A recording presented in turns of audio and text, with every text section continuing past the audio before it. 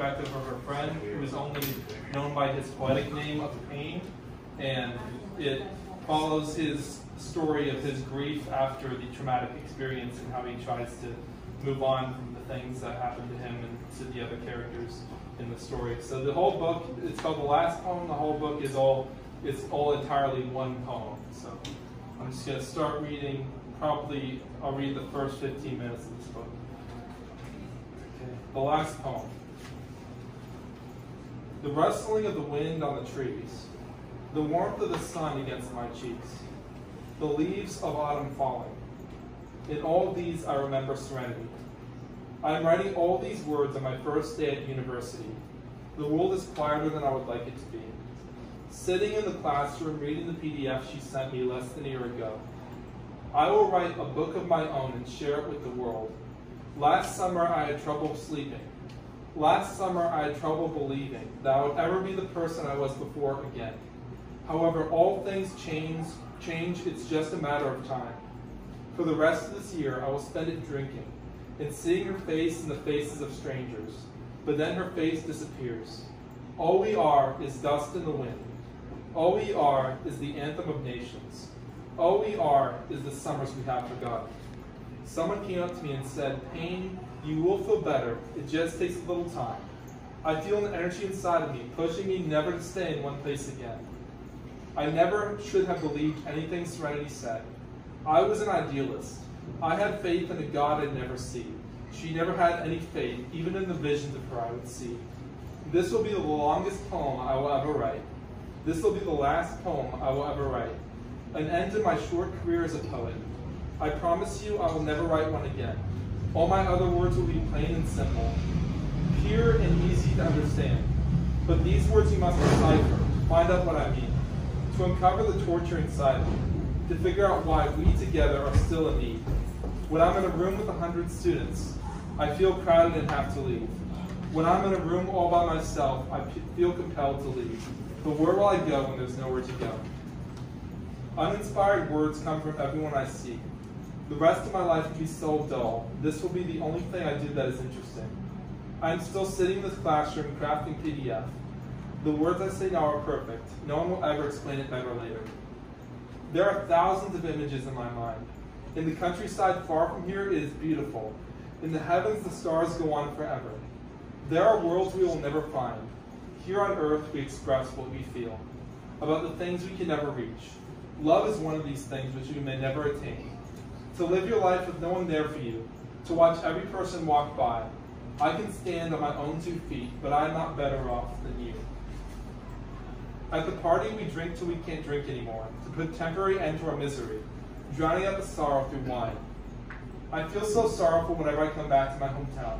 I feel so regretful when I think of everything I could have done. There is something, not an emotion, but close to it, not a virtue, but close to it, not a person, but close to it, that I have been longing for, but I'm convinced I will never find. Long ago, I was lying alone in a tent, dreaming about now-forgotten memories. Long ago, I was young. Long ago, I thought I would never be taken from my home. Long ago, I thought my home would never be burned to the ground. I see the world change. You have filled me with joy. I see the world writhe in its misery. I am being drowned in the water of uncertainty. A typewriter that will never be used to write beautiful words ever again. I see the world change. I feel powerless to intervene. We have an opportunity to be who we never thought we could become. If no one will be listening in the world, we will not see any changes. Drugs inside your veins make it impossible to feel truth. I walked by you and I thought I saw in one of your faces the face of serenity. Despair has overcome me. I no longer believe in the things I see. To become so close to nothingness is the way I want to live. Sleep and dream about kingdoms of war and all the lies I've told of my life. I still see her sitting alone in the middle of the school in front of her locker. Poetry, she said, is a sacrament. You certainly know when you have it, but no one can define it. On the first day of class when I met Serenity, she didn't say a word, but emailed her PDF poetry book to the entire school the next day. The monster who entered her life is gone. We will never have today again. After she left this world, I left her behind. I left all my past memories behind. Nothing I now see is beautiful. Serenity comes to me in my dreams, saying, thank you for holding on to me. When all I want is to forget her, she reminds me of the torture of my soul. She reminds me that I will never admire a poem again.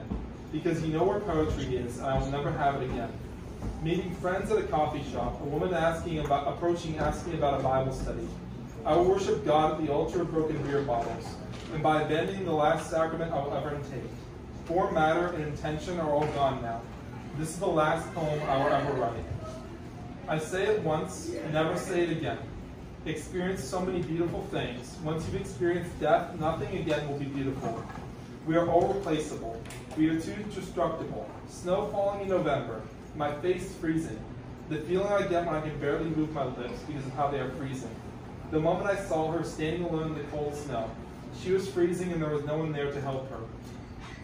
When the words failed to come, heart attacks suddenly approaching, overcoming, overwhelming, telling us who we are. But after the heart attack, we will not know anything ever again.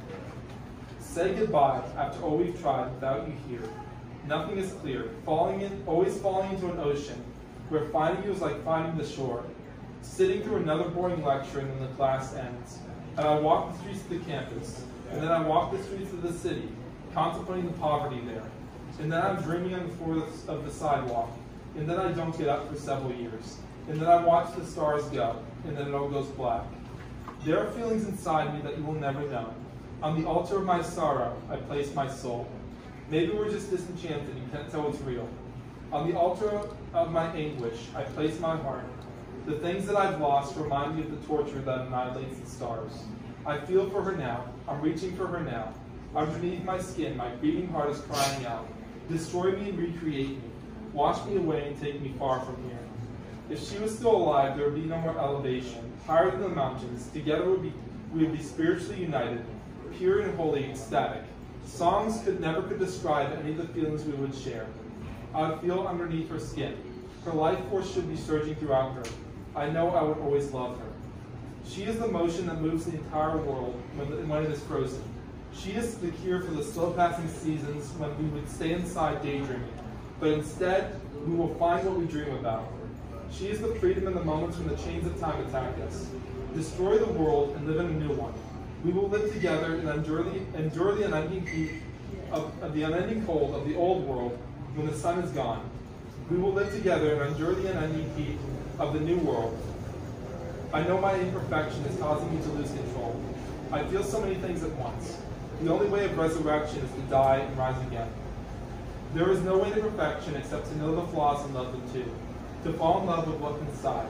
Choose where truth, beauty, and the depth of melodies collide. And I struggle to describe the melodies that I hear. Colliding and meshing. Creating new music. We are that music. We could be each note slowly inhabiting the world. But we quickly leave and are never seen here again. We also have strong and powerful emotions welling up inside us for the short time we are here, that beg to be expressed forever and after. But these can all be taken away when the knife is pressed up against us, when we are freezing, when we are burning, when we are thrown from a great height. I struggle to find the answers, and I will never believe it again when I am told if you just believe you will live forever. I saw the love in Serenity's eyes. I saw truth, eternal life in a single moment with her. The rest of eternity is spent dreaming with no transitional object. I will travel through the rest of my life. The wind moves slowly across my back as I put the notebook in my backpack, and then stand in the snow and walk to the next class. Another boring lecture, another day when the sun is covered by the clouds. I ignore the lecture and pick up the notebook and begin to write. The cycle of creation, the rain falling on my doorstep, the truth we'll never find about what you were thinking now that you have passed away. I feel so at peace only when I'm writing. I feel awake when I am dreaming. And then the years pass when I'm awake.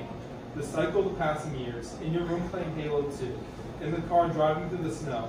Now I'm walking through the snow, leaving footprints wherever I go. When I'm feeling the strongest feelings I will ever feel, and there are no words in my mind to express them, I know the rest of my life will be wasted time. Melody inside my mind moving, a song that needs to be put to words. What counts is the music, but no one will understand it, unless I describe it to them. I look up and the clouds have revealed the sun, cold nostalgia enveloping me from every side. There are words to describe things I don't understand. There are no words to describe things we will never understand. I walk again through the hallways and I forget where I was for a few moments. When the day is over, I will fall asleep and have more dreams about realms I will never visit. and that we all have magical powers, and that words will always change the world. I will have more drinks than I should at a party. I will fall asleep again and dream again, and the dreams are always the same. I hold your hand through the prison window, and you grasp onto it. I follow you out of the prison, and you lead me to fields of green, where I will never have to worry about what other people think of me, or schoolwork, or being alone again. You tell me, today is the first day of eternity. It is longer than you think.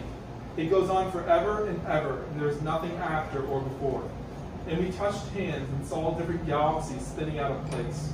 We saw volcanoes exploding, destroying entire cities. We saw the hopes of worlds ending and the birth of worlds beginning. We saw the days pass where I sat alone dreaming about serenity, and she said that there would be no more despair. We walked through the streets of Beijing and Tokyo, Paris and New York, all in the same day. She showed me the slums in far-off lands where some people live with nothing. She told me that no one ever has nothing. She told me that peace is found in letting go of the things that you hold dear and holding on to love. We saw the days pass and become nights a million times over. We saw the world change and the balance of power change. We saw the presidents of nations long overthrown. My heart was stripped of the desire to ever go home again. It is better to always be a wayfarer, running from city to city, from nation to nation, from world to world, from galaxy to galaxy, from universe to universe, all in a day in 1,000 millennia. We were young and we were brave and we were both alive. Now we are totally fearless and we will never age again. She showed me the harmony between all things, how we all belong together, and she said, you should have learned all of these things while you were alive. The days still passed, but they passed like seconds. The war would continue, and end with nations surrendering their freedoms. And I watched as one by one they laid down their arms, and everyone lived the rest of their lives under the yoke of a new order. And people started to live each day without anything to look forward to. And it was grueling, but the night drew back, and the curtain of the dawn drew back, and the sun shone upon the world. And everyone created something beautiful together, and grew to love what they had created, and knew that they had to protect it with their hearts and minds and bodies. And then we left the earth and saw the stars dancing and the galaxies, and the galaxies beckoning us to come closer to them. We felt joy when we realized how unending time was. And then we met all the people who had passed away like us. We saw the faces of presidents and judges. We saw the faces of celebrities and kings, but we never talked to any of them. We quickly drifted past them all, toward the dawning creation of a new world, where new people will walk and live their lives. We saw the world destroyed. We saw what we used to love purged in flames. All books we loved were burned. All homes we lived in were flattened. All the people we loved were murdered. All life on earth was ended. But the spirits survived for a while and hovered over the oceans, wondering why the world suddenly came to an end. Half of them didn't believe it had happened to them. Some talked to others and questioned each other, but they didn't recognize each other, and didn't believe that they were talking to their own spouse when they saw them in the void of time floating over the oceans. We saw the school where they bullied us surrounded, and we didn't see a soul there.